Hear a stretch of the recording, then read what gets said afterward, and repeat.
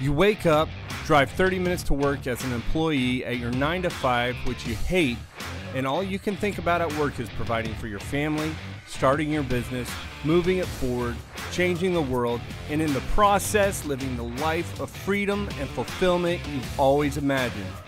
This podcast helps you transition from employee to entrepreneur. My name is Bradley G. Smith, and welcome to the Keymaker Nation podcast. What's up, Keymakers? It's Bradley G. Smith, and I got another episode for you.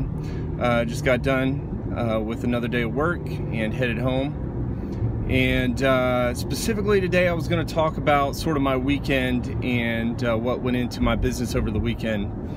And if you're like me and you're an entrepreneur, then you find yourself, and you also have a day job so you can support yourself and your family while you're trying to get things off the ground, then you might find yourself working a lot of late nights like I do. And so typically my day consists of, especially after I get off work, it consists of getting home and being with the wife and kids for until they go to bed, which is generally in the range of 8 to 8:30.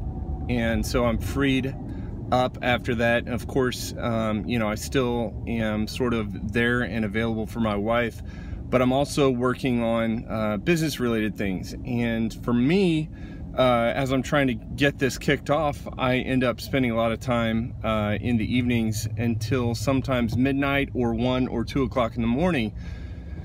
And sometimes, if I admit, just a little bit later, but that is, of course, not ideal. So hopefully this is just for a period of time while I'm trying to get this thing up and running. But I feel like I've been spinning my wheels a lot up to this point in my business / entrepreneurial career, mainly because I think I've been spending my time working on a lot of the wrong things. I think I've got a good idea, I run with it, and then I get it about 80 to 90% of the way done, and I don't finish it, or there's a reason I don't finish it. I get blocked, something like that. Or I do finish it and I'm just not good at marketing it. Or I've chosen a product that's in the wrong market altogether, and you know, because I had a good idea and I didn't, you know, spend the time to make sure the market would be ready for it or was asking for it. So anyways, I'm at a good point right now, and where I'm at right now, if you're following me in my daily podcast, which is I have just finished a course, and I am currently trying to launch a funnel related to that course. And specifically, my course is about funnel building with a specific piece of software. And so I've done a course. It entails like 6+ hours of content, 38-ish videos, probably adding or taking a couple of videos alongside that. And then also there's a coaching call related to it. There's also a private user group all related to this funnel. And so I've been working on getting this off the ground. And my weekend specifically consisted of getting the landing page approved in Google Ads, formerly AdWords. And guys, I submitted my landing page for approval 16 times over the weekend, and I finally got it approved on the 15th time, and the 16th time was just me adding a little bit more back end that I took out. So basically, this is, besides sort of catching you up on what I've been working on, it's a little bit of a rant on the process for getting something approved in Google Ads. And I've also experienced this a little bit with Facebook as well. But generally speaking, you read their guidelines, you try to abide by their guidelines, and then you submit your best working copy. And generally what happens is, if there's something about it they don't like, they'll reject it. They'll basically come back disapproved. And you'll also get some sort of link to one of their specific guidelines that they're basically saying this doesn't meet this particular guideline. And so yeah, I submitted my landing page, and they rejected it, and it was related to a trademarked term, which you're allowed to use trademark terms in Google Ads as long as you do it a specific way. Some trademark terms are completely off the table, but so I updated my landing page and my ad copy, resubmitted, and then I kept getting the same exact message for rejection, which was misleading content, and that didn't make a lot of sense. I could not figure it out. I literally ended up reworking my entire page almost all 13 or 14 times until I got it approved on the 15th time. And so I ended up removing a lot of the original content. I think a lot of the original pop that made my page what I thought it was going to be. And so now I'm going back in and adding the elements that I ended up taking out because I was trying to meet the guidelines.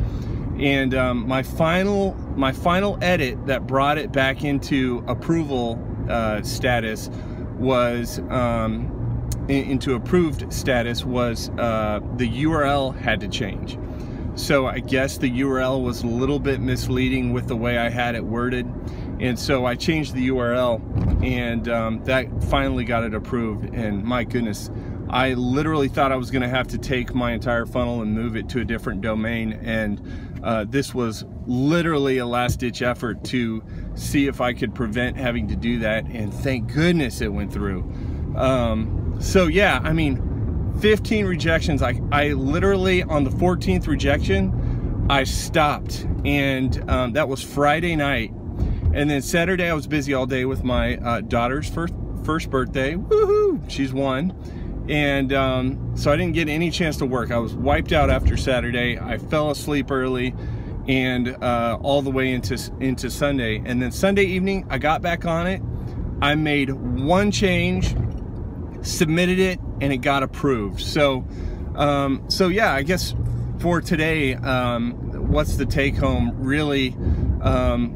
What would have happened for me if I would have just quit right there and said, I can't do it, I can't get it past this approval process?